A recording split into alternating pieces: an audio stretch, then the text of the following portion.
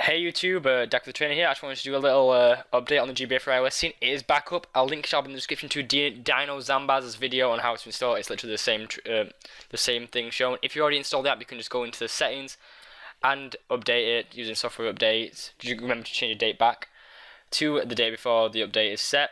Like usually, go back to like 2013. That's what I always do. So I'm going to run through the little things which is in GBA4iOS 7.0.4. First off, it ends up fixing the whole Nintendo takedown thing.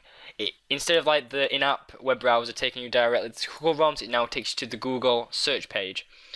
It also gets rid of all copyright logos, including any skins, for example Pokemon or stuff.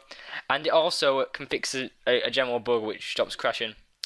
So I just want to make sure that like there's going to be a new event coming out. I said this a few weeks ago, and you need to be prepared for the new 2.1 update, which includes training, which I shall be covering on my channel.